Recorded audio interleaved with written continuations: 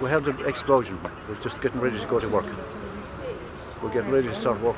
We had the explosion. Looked out and see the helicopter, a black helicopter, falling towards the ground. Just missed the next block with the rotors sheared off. And it hit the ground and put up a ball of black smoke, fumes of smoke. That's all we see. Before it hit the block or the crane, it was struggling. It was making funny noise. It looks as if they were in trouble.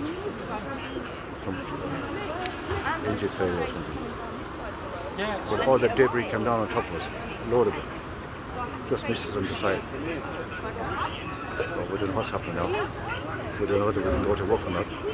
We were told to move back and stay here.